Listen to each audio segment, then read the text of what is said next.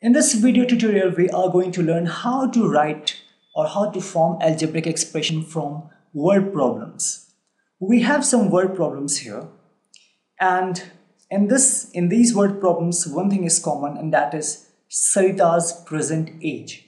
And we have to assume that Sarita's present age is Y years. Y years is the Sarita's present age. Now for the first one, what will be her age 5 years from now?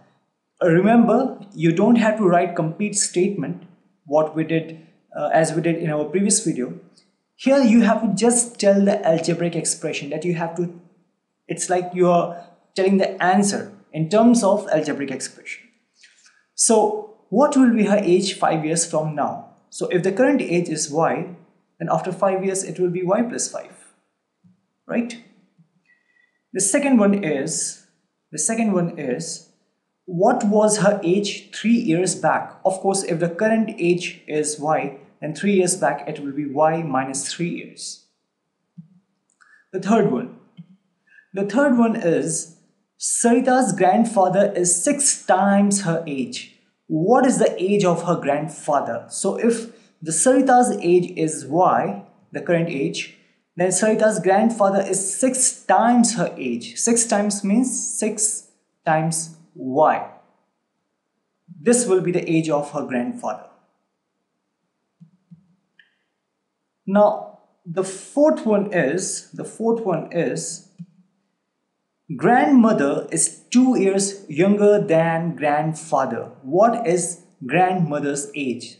So in this third part, we saw that the grandfather's age is 6y, and in this fourth part, it's asking that if the grandmother is 2 years younger than grandfather, it means that if the grandfather's age is 6y, right? So since grandmother is 2 years younger, therefore 6y minus 2, this is the age of grandmother.